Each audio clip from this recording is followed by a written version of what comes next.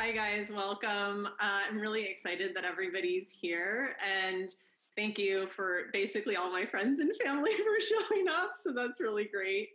And I'm going to just lay this out really simply. So first of all, I'm Tanmaya. And for those who don't know me, but I think everybody on here does, with the exception of maybe one or two people. And then secondly, I live here in Lake Oswego, which is in Oregon, and I'm also the director of One River School. And I want to thank Selena for hosting this. Thank you so much, because it's quite an honor to have the Festival of the Arts in Lake Oswego, as well as Lakewood Center, support this event. And they are doing a whole series of these. So I would encourage you guys all to just keep tabs on what they're doing. It's a really interesting art center, and there's a lot of dynamic stuff happening there on a regular basis. So I'm going to break this up into, let me just show you here.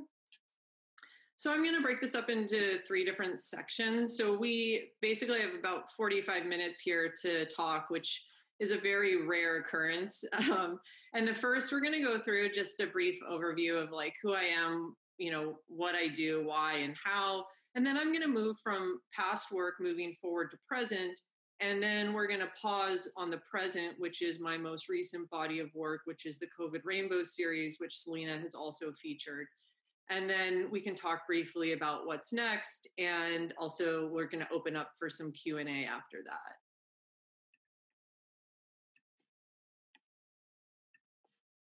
So for those of you who don't know, I was born in Washington, D.C., and my father, who's here, is a lawyer, but eventually segued into more art law, and my mother, an entrepreneur, designer, maker.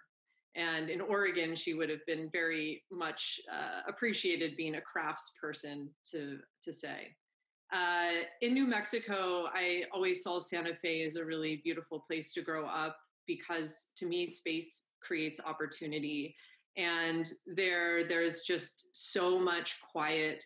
And I grew up outside of the main city, and that really helped me, I think, tap into some deeper parts of myself, which otherwise I don't think I would be able to have tapped so easily.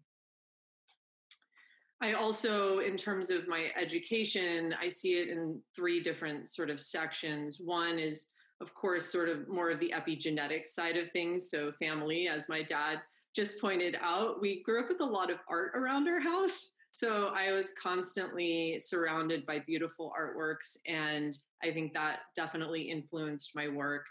Secondly, is just the community at large in Santa Fe. They have the most galleries per capita in the world, which really makes it an inspirational place to be. Now, of course, that art ranges from what I would call suitcase art, which is, your Indian art that you can like put in a suitcase and take home really quickly, and then really high-end work. And it's a really nice range of different art types that you get exposed to there. And then from the last section there, for me, from an education stance, would be travel and more formal education. And I really want to focus on starting with Alex Shundi, who opened a grad school in Santa Fe when I was in my late teens. And before this point, I had always seen that drawing needed to precede painting. To me, I would not allow myself to really to paint that much. I wanted to really master drawing first, because I saw it as such a fundamental skill. And I then got accepted into this school with Alex. So Alex was a professor at Yale and actually opened his own little grad school.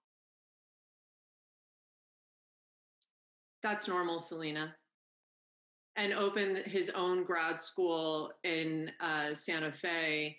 And I went there, and Alex really challenged me more than I had ever experienced before, in terms of pushing me and questioning and not allowing me to get away with just being lazy, really. I mean, he would literally look at my work and he would say to me, "You can do better than this."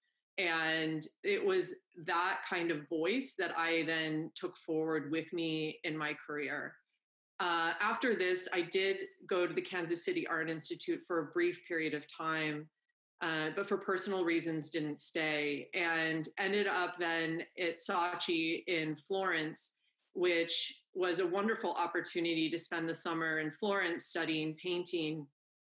Despite being in Florence, I actually did more abstract work while I was there. So I was really into more collage-oriented work, large drawings, and more abstract painting. And already I could feel myself starting to shift in some way. And at this point, I was supposed to go to George Washington University, at which time I called my father and told him that I wanted to defer for a year and could he send my backpack to me? And I took off and I went to Nepal, and then I went to Thailand and eventually India. And it was while I was in India that I set up a studio space. And there I had very large canvases, so 6 feet plus.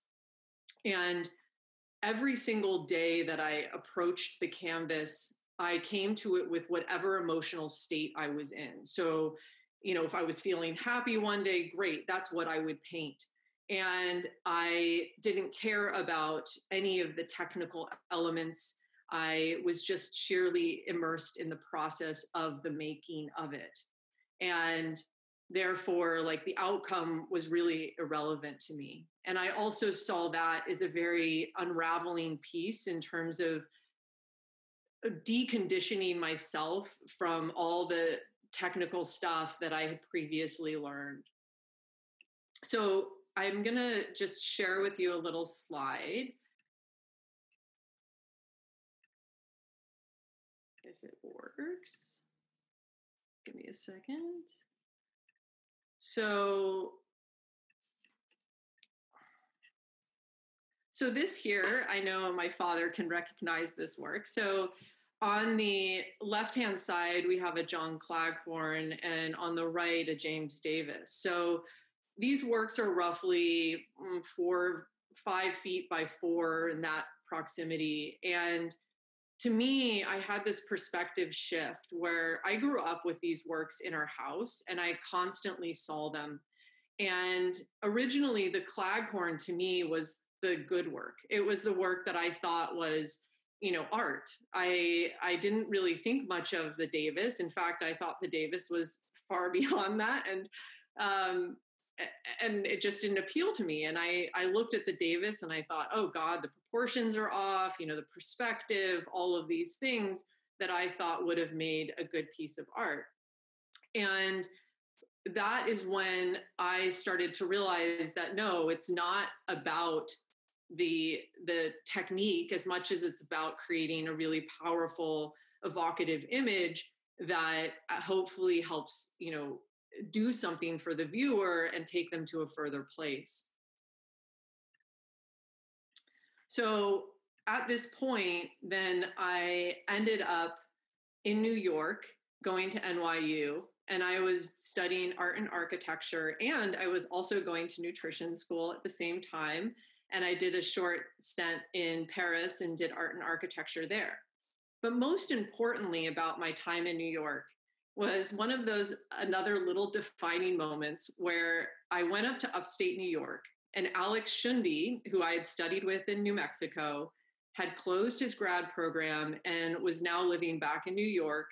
And I went up and visited him. And I showed him all of the abstract work that I had done while I had been in India. And there were some, maybe muddled figurative elements in it, but nothing that was at all defined. And I remember Alex just looking at me and saying, Tanmaya, out of everybody that I know, you know how to draw people. And what are you doing? And and I, and at first, I was a bit insulted. I was like, wait, I'm like, trying to kind of break out and do my own thing. But upon greater reflection, I realized that he was actually right. And it helped me then gain this other level with my work. And I consider this point is like my finding my balance, which is looking at the combination of my head and my heart. And I saw the abstract work as being very heart driven. So to me, it was very fluid, it was very feeling based, whereas the more concrete work, the more technical work was very head driven. And when I was able to put these two worlds together, it almost felt like an integration for myself as well. And so that's how my work has kind of arrived at the style it has today. And it has these very hyper realistic elements as well as these more abstracted elements. And I still see technique as being really important, and mainly because I just love it. And I love the act of drawing. I also, studied, I did my master's in Australia and a lot of other education. And my education spans from art education to like yoga and coaching. And people who might look at my resume and be like, was she digressing in these areas? And for me, no. I always saw that I wanted to become the very best creative machine possible. And in order to do that, I believe that you need to actually have a balance with all of these different areas in your life. You need to be able to take care of your body. You need to be able to eat well and all of those different components, as well as be able to communicate with others. So coming back to my little slide here. So then my personal guiding principles are as follows. I see my art as a series of good decisions executed through discipline and driven by passion. And what I mean by this is that I don't really see that discipline can be without passion and passion can be without discipline. To me, passion without discipline just goes into the ether, and discipline without passion is, I think, just boring. So I really like to think of the mirroring of these two, and that to me has been a really strong force in why and I do what I do. So my why for creating is really pretty simple. I just want to inspire people. And it's simple, but it's really important. So why I say it's important is that having fellow creatives on this Zoom who can probably relate to this, there are times when you don't really know why you do what you do. And you're wondering, what's the point? No one seems to care. And then you have to come back to that beacon, that reasoning of like, oh, this is why I'm in the game. And this is why I do what I do. The other why for me is also the inspiration I have around me. So a lot of what drives my work is I'm really interested in people. I'm interested in the human condition, for better or for worse. And that also is a very huge guiding light for me. So how I create in isolation, which I think for my dad visiting me sometimes bothers him because he's not allowed in my studio. So I create all of my work in isolation until it's done. So that means no one comes into my space.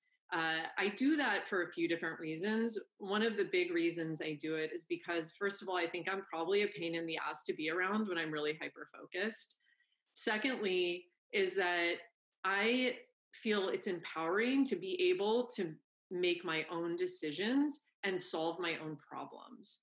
And I think when you're in a space by yourself, that happens. And it's after I do finish a body of work, I always encourage people to give me feedback, and I do integrate that and usually apply it to my next series that I do. I also went through a period where I created for like 8 to 10 hour chunks of time with just earplugs in. So I wouldn't listen to music or have fun or do anything. It was just very serious. And I definitely moved very far away from that. In fact, it's very rare now that I don't create whilst listening to like music and just making it the most enjoyable process that I can possibly do. And I think that also gets reflected into the work. And then I also work on a body of work at one time. So that means that I'm working on a whole entire series with a set color palette at the same exact time, rather than working on individual like pieces one by one. I work like almost systematically with my work. Here are my lovely little materials. This is my material cart. So in this lovely IKEA cart, which a lot of artists have because it's so functional and great, about 10% of these I probably use. And I primarily use colored pencil, a little watercolor, and acrylic to do my work, sometimes glitter, as you'll find out.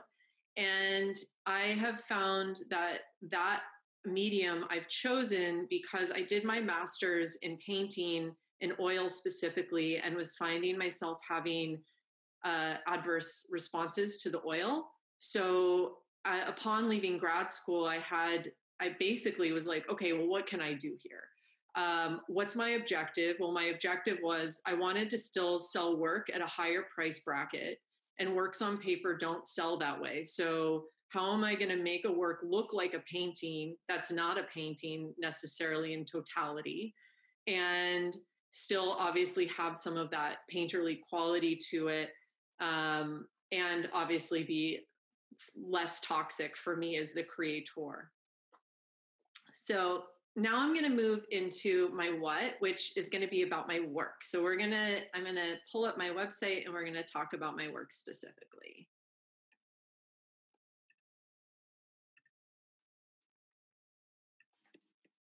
Okay, cool. So I'm going back in time. Feel free on your own to actually look at this work and peruse more. I'm not going to click on individual images, only because it will expand, and then I'm going to have to get out of Windows and stuff, and it's just going to be tinkery. So this is basically the first body of work that I did using this new medium and on large panels. So these three here are all about 8 feet tall. And then these guys down here are smaller works. And I was dealing with a lot of experimentation of overlapping imagery, as you can see with these. The next series of works that I did, again, I think these are roughly like 7 feet panels, and then these are ovals, so these are smaller, was called Levels of Tolerance. And this body of work, I actually interviewed couples and asked them what their levels of tolerance were for each other, and then created a panel for each couple based on what I found out through these elicitations. And then the work below that you see here are actually amalgamations of the couple's faces. So the top half might be the husband, and the bottom half, let's say, was the wife, for example. And some look better than others, let's just say, when they're combined. This body of work, Countermanding Saturation, is a work that I did that was based off of the notion that we need to countermand all of the saturation that we have constantly from media and so much input. And so these people are portrayed in like sub layers, and I have some of my models actually here today. Thank you for being here. And yeah, this was a fun work. I experimented with this work by using string in it, in terms of like attaching sort of, drilling holes and doing string. And those are certain things that sometimes I'd say worked better than others. In this piece, I think it was more successful, and some of the other ones probably not as much. And then here is a large installation I did called Last Supper Family Style. And this installation had a table that was roughly maybe 20 feet long. And then these plinth-like structures around it. Each structure actually has a little vignette in it. And each vignette has one of my deceased family members in it.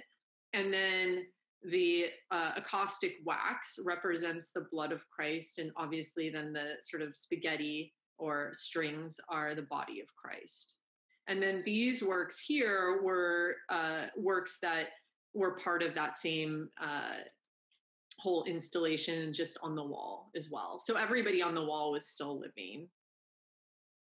I'm actually going to skip 2013 only because I don't have one of my bigger series showcased there right now, and move to 2014. So at this time, I was living between Germany and London, and I was really interested in the Bavarian landscape, as well as just really trying to push my materials more and experiment.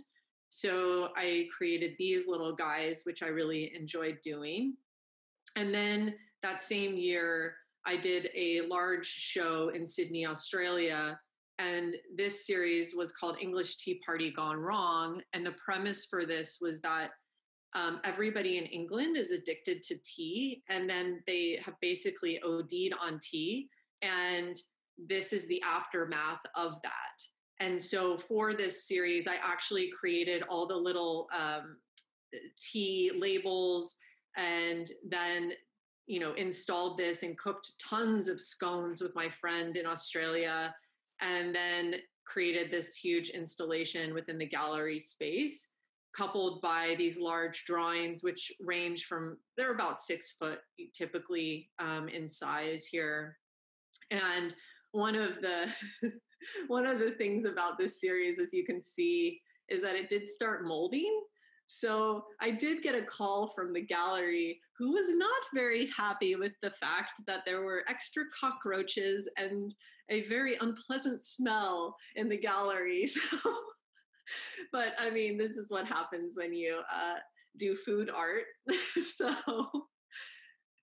and then in 2015, I did this series while back in New Mexico, and this was my Gang 505 series. So none of these people actually have tattoos, just so you're aware of that.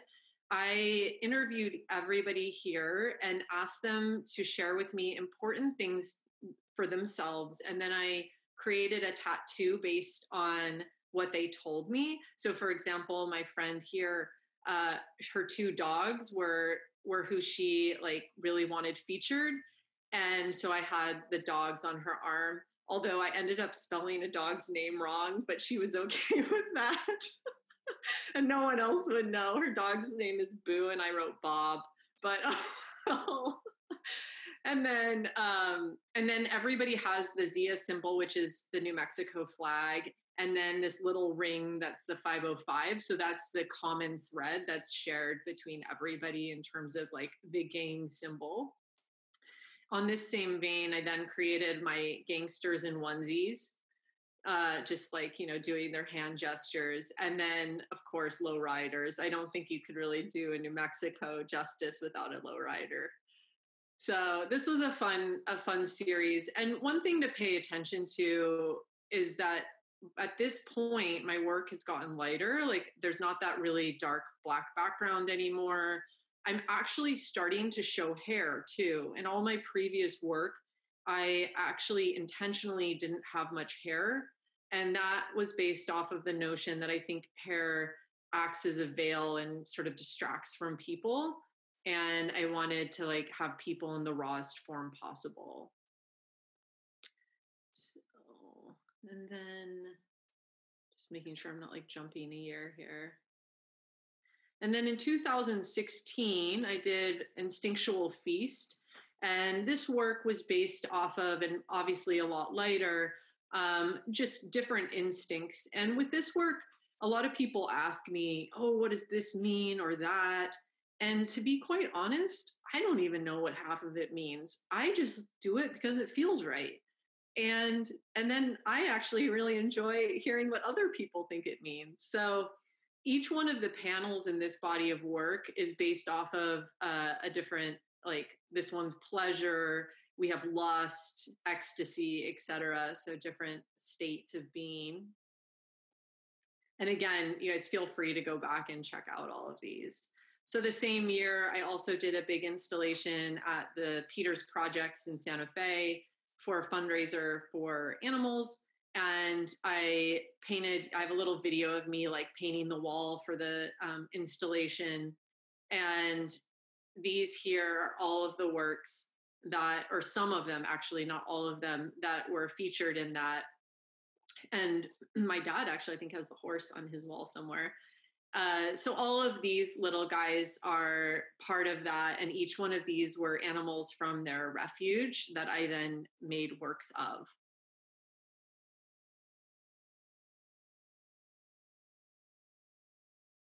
And then in 2017,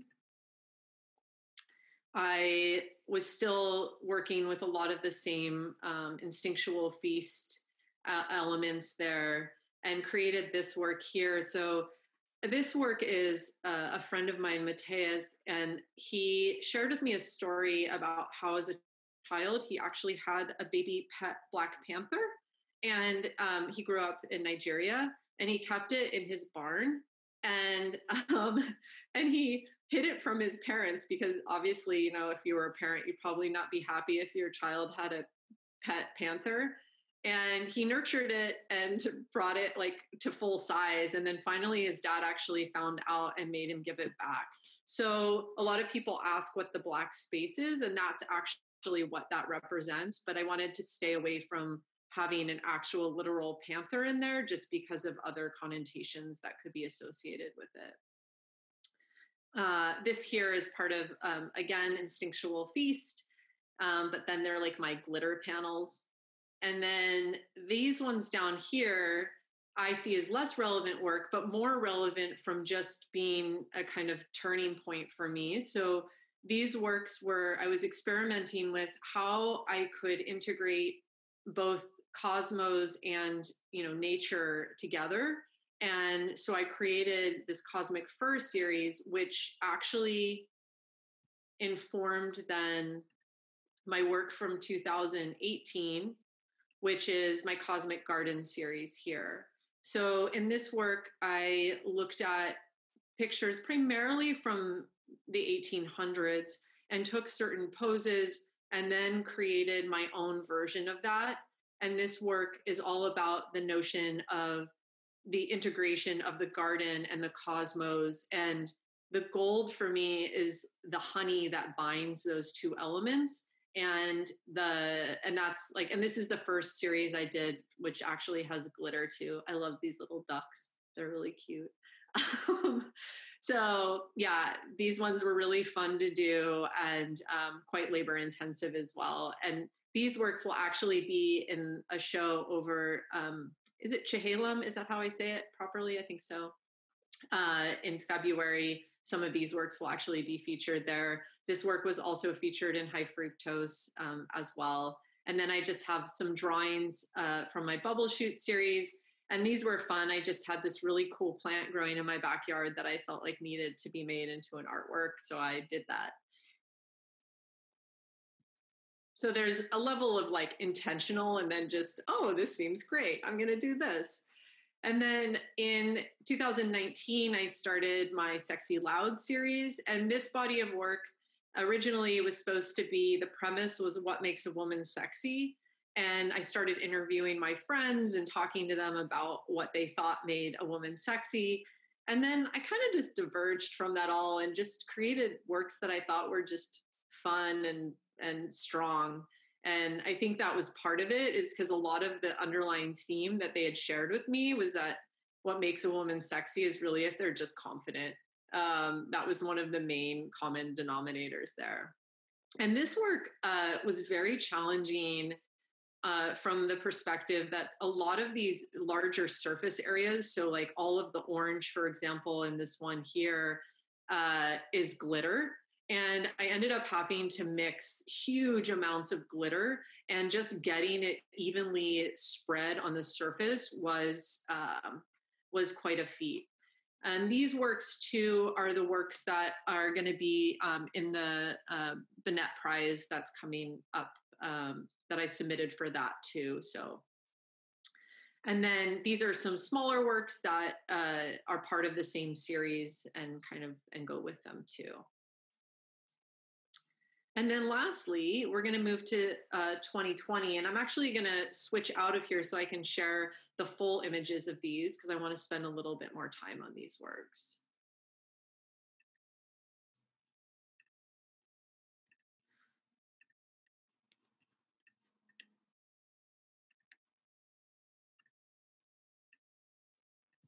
is. Sorry, I'm a lot of screen sharing action. So this is the work that I did this year. And this work really diverges from obviously a lot of my past work. And I think one of the big indicators of that is that, the figures are a lot smaller. So normally I have these, quite large figures that are pretty predominant in the image plane. And also there's much more storytelling involved. And I've been a lot more conscious about what I'm actually trying to portray with these. And I started these works back in March when COVID stay-at-home orders first happened. And I found for myself that there was just so much information coming from the media and friends and this and that. And it felt really confusing. And I wanted to somehow figure out a way to depict all of what I was hearing and try to regurgitate it in a visual way. And so I created this series, and this, I'm trying to like move so I can show. So this woman I call my oh my, who's over in the corner. And if you like down below on the end of the beach ball is actually, here, I'll pull up my annotate, is actually the flag, the Florida flag. And part of that was because originally a lot of what I was hearing on the news was that, kids were partying in Florida and like then, disaster is happening elsewhere. So I wanted a way of depicting that in a nice way. So let me just see if I can there we go. Okay. And then some of the other elements in here that you're seeing. I'm waiting for my annotate. Give me a second here. I guess it's not going to pop up. Okay. Can anybody see my little square cursor? Okay, cool. So then It's right in the waves. What? It's right in the waves. Oh, good. Thank you. I was like, I can't find my annotate. Oh, there it now reappeared. Thank you for coming back. Sometimes that happens with annotate. So I chose to have this really like tumultuous water. I wanted something like that because I think that during this time too, one of the things that hasn't really been talked about is a lot of the environmental stuff that's actually been shifting during this time, as well as in some ways getting better because, people aren't driving as much. And then I wanted a lot of stuff that indicated the United States. When the Black Lives Matter movement really got strong during this time, I decided that the white unicorn definitely had to be Black. And then as we progressed over here to the island, originally in the news, there was a lot of highlight about how certain demographics, the colored community, as well as the elderly population were being really singled out and really hit hard with COVID. And so I chose to like create this almost like this island of isolation. And then weirdly enough, after I completed this character here, the George Floyd incident happened. So it became even more apt to be showcasing that individual. So then here we also have the American Eagle looking up here at the girl with the Statue of Liberty hat partying.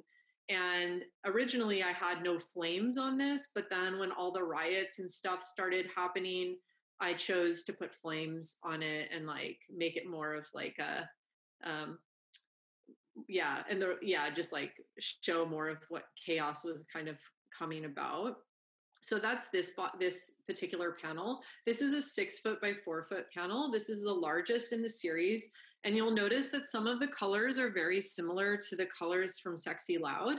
And that's only because I was kind of limited in terms of, when COVID first hit, I didn't think I could go to the paint store at first. So, and of course you still could, but like, I didn't think I was going to be able to. So I was like looking at what I had on in stock, and like what I could use. And so that's why I ended up like using a lot of the same colors. I did, however, decide to use this blue and specifically this pink. And the reason being is I was thinking of the blue that like a lot of our frontline workers are wearing, like doctors, etc. And then I was thinking about the pink from the fact that in March, when the first wave of COVID hit, there were the cherry blossoms that were blooming. So in this piece too, I obviously this is like a Trump here, and then behind him, I originally didn't have like these little statues. And then when all the statues were becoming highlighted in the news, I then decided to integrate statues in here that were being, a focal point. And then this up here in the upper right-hand corner is George Washington upside down, and sort of, this spotlight on like, what's going on? The US is kind of turning upside down right now. And then as we progress back to the bed, anybody who's from New Mexico might notice I have an O'Keeffe back here featured. And I wanted to just highlight sort of, again, just the absurdity of our culture. And then in the very back, you'll notice these trees and then the Portland stag.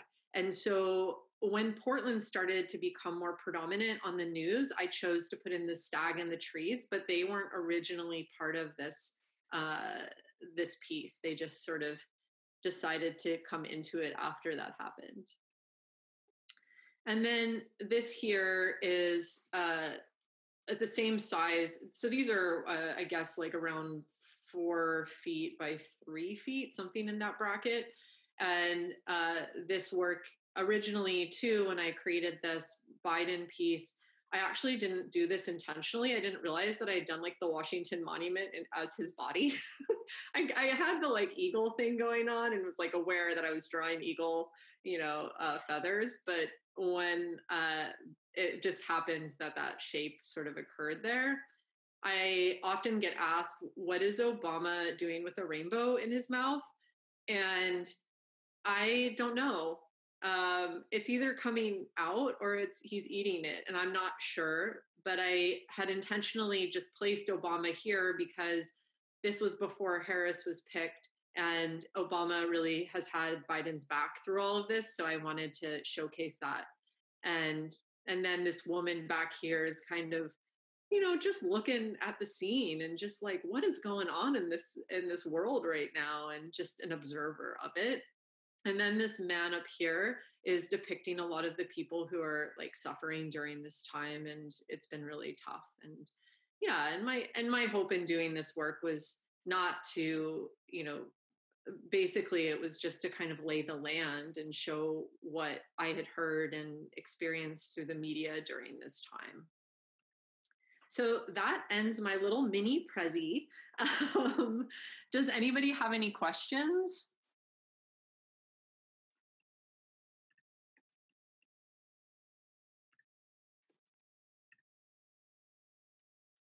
Nobody? Okay. I have a question. Sure. On your going 8 to 10 hours with earplugs in, what was the impact, or how'd that affect you? For me, it was that I felt like I could make decisions quicker. Like I could sense what I needed to do more rapidly in terms of just picking up on things, if that makes sense. Like visuals, like, oh, okay, this is my next move. Almost like I could just hear that and feel that more acutely. Just fewer distractions. Mm-hmm. Yeah, a lot fewer. Just like, yeah. Anybody else? I have a question. Oh. How do you measure success with your works? Is that coming from some kind of internal measure or external measure or combination? I think it's internal for sure. I think, as a creator, that's really like primarily what you can do, because it's such a subjective form that other people will have their own interpretations of it always, for better or for worse. Did that answer your question, Tyler? Okay. Dad, you had your hand up. I did. I still do. So your COVID rainbows, this recent work that you just described, is a way that you've used, as I understand it, to synthesize your sort of view of the way the world has been in the last many months of disruption. Mm-hmm. And at the same time, I think back to something you once described as, and might be back to the time when you're wearing earplugs and setting, the world, putting the world aside, as a time when you are in your studio, and that is when you feel most centered. Mm-hmm. So do you combine those things now in a way that where you're not necessarily requiring absolute silence, or do you still require that as you try to do the integration? That's a complex question, Dad. I would say that, well, first, a lot of what I do now has become so heavily intuitive that I don't have to think as much. So I think in the beginning, when I was first wearing the earplugs a lot, like I needed that super, super quiet, because a lot of my process was still so fresh to me. And then from a centered point, I would say that I still think of my studio as my centering place, regardless too of like what subject matter I'm working on. And I don't know if that answers your question, or if I'm on base with what you were asking, Dad. I think that does. I think you are. Okay. Any other questions? A question. Yeah. Hey, Natalie. Hi, Tanmaya. Really, I'm blown away by your oof. It's unbelievable. And you're so prolific and so precise at the same time. It's pretty cool. I really was fascinated, especially in Instinctual Feast, yeah, which is one of my favorite of your series, that you sort of waved us away from reading it allegorically when it seems to just beg for that kind of a reading with all those components put in that sort of quasi-classical way. So anyway, I just thought that was interesting. And is it really not allegorical somewhere deep in there? And then, but what I really want to ask is, your work also strikes me as very psychological. And I wonder if you are aware of or have some sort of theory of mind that you're bringing to this work. Can you reframe that question? I'm not sure what you mean. Well, it seems really like you're thinking about how the mind works. It seems psychological to me, like you're turning people inside out, and you're doing hyperrealism, but you're actually showing their inner desires or pains or weaknesses or. I mean, I'm definitely fascinated, obviously, by the human condition, and that to me is really important. And, for example, with the COVID series, I was just really sad, actually, when COVID first hit, and wanting a way to somehow process through all of that, as well as maybe help other people process through it. And I never really have thought about my work in that way, Natalie, in terms of whether or not I'm looking at it from a unraveling or opening of a person, but the work is definitely confrontational. I mean, most of my figures, and what makes it so confrontational is that typically one of the figures will be like looking right at the viewer. And that's something that really, for like some people, like can totally jar them and throw them off. And moving back to the Instinctual Feast series, it was so not intentional, so much of it. In fact, even the guy wearing the suit was that I was at school, like I was doing my computer graphics program, and somebody didn't show up to be my model. And one of these like other kids showed up, and he was wearing a suit. And I'm like, why are you in a suit? And he goes, well, this was the only clean clothes I had, was this suit. And so he wore that to school. And I said, well, would you model for me today? And it just like happened that way. It was like not planned to have anybody wearing a suit in the work. He just like happened to be wearing a suit that day. Supposed to be a model. So there is like oftentimes just an unintentional aspect especially as I progress forward. However, I've kind of gone back a little bit with the COVID series in regards to that, because the COVID one is so much more intentional than some of the other ones, for sure. Tammy and Owen, somebody had their hand up in there. I was just wondering how your studio time has changed since you've been at home more and in proximity and the news feed and being more intentional. Have you had long stretches of time in the studio, or has that been I'm just curious how that's changed. You mean during COVID? Yeah. Yeah, during COVID, actually, I have had less time in my studio because we've had the schools still open and running, and I've actually still had to go in even when we're doing online programming. So I still have my 2 days a week. And that's it. Mary, you had your hand up. And oh yeah. Hi, Tanmaya. I have a process question. So you talked about adding things in that weren't there originally, like the trees and the stag, I think it was, whatever recent in one of your recent pieces.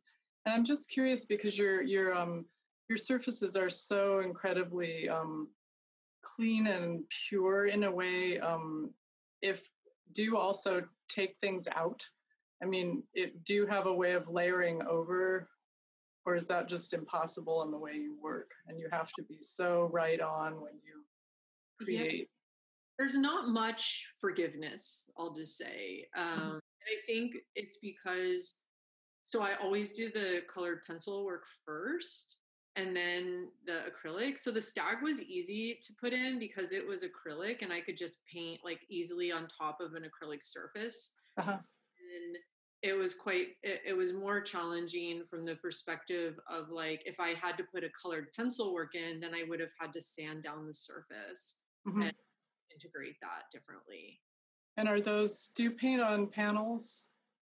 Yeah, I paint on panel for sure. I prefer hard surfaces to work on, but then they're really heavy and expensive to ship. So. Yeah, right.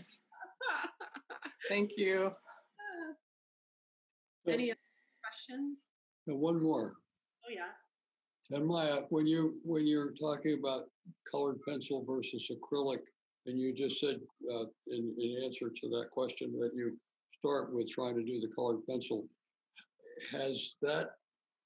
how has that changed for you? Where in terms of what was done with originally you did oils, and then you probably, I don't know, how did all that progress, and what do you most like working with now?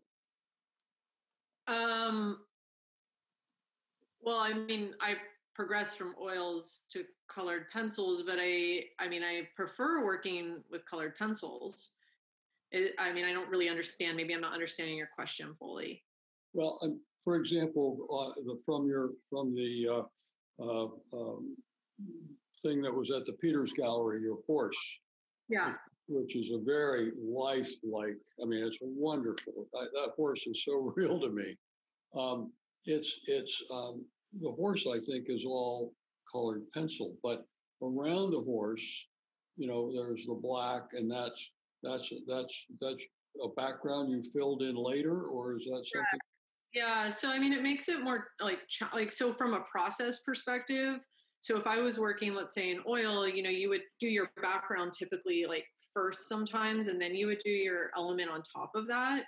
But with colored pencil, I have to work with the colored pencil first, and then everything has to be edged. So then like the horse, I had to go around it and do acrylic paint around it. Does that make sense? Yeah. And then blend it back in. Okay. Any other questions? Choices on scale. So you work large, right? So you have like the larger panels and smaller panels. Yeah. What's your attraction to the larger format? Well, colored pencil, I use razor blades to like sharpen my colored pencils, but still like getting them that fine to do really small work is quite difficult. And then I just actually find larger work is much like it's more fun to do, and I feel more part of the process rather than removed. When I work on a smaller work, there's something, I don't feel like I'm as engaged with it as I do a larger work. And the weird thing is when I'm working, like I rarely step back too. So, and that's usually because my studios are like really small, so I can't get very far back. So I'm just like painting, and then you're like, oh, I wonder how this is going to look in the end. And you don't really know. And I will even like sometimes have to take photos like with my phone of it in process, so I can even just get perspective because I'm so close to it all the time that I can't actually get that distance I need. But I love doing large works. I would do bigger, but they don't make panels larger, like as large as I want. Oh, and that's a problem for you to solve. Like, they don't ship panels larger. What? They don't ship the large panels. Well, that becomes, then it's like, well, how do you get wood big enough to make a crate to carry the panels? And yeah, it turns into a whole conundrum for sure. What are the panels made of? They're just MDF.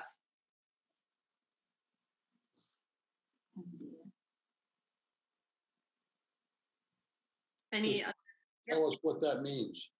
Oh, it's just that high density board. Mike, what does it stand for? Medium density fiber board, and this is ultra light, which is the misnomer. And I use the ultra light, which is still not that light, but it's definitely a little lighter, but it's a little more papery than like a super normal MDF would be. And it's not as heavy as plywood, right?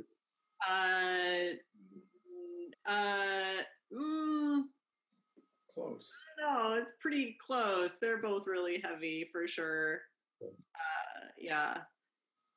And then they're all sprayed in the end with like a really nice varnish. And that's like UV protected and everything, just to seal the surface. And I don't do the spraying myself because it's so toxic. Yeah, Mike. What glue do you use for your glitter? And I'm kind of curious as to process. I just use Mod Podge. I don't know what that is. Sounds like a food. It's just like Elmer's glue, kind of. What'd you call it? Mod Podge. What's the name? Selena? Am I like Selena? Somebody? Yeah. Okay. Yeah. Clear acrylic gel. It's like a clear acrylic gel. Mod Podge is the brand name. There you go. Tammy, just like clear acrylic gel. That's what it is. I found some thicker sheets of what's called hardboard recently, like 1/4-inch thick hardboard. And that's an amazing material. Super flat. It's like shiny almost. It's so flat. And like MDF. Yeah. Oh, lightweight though? It's about the same weight. Oh. Yeah.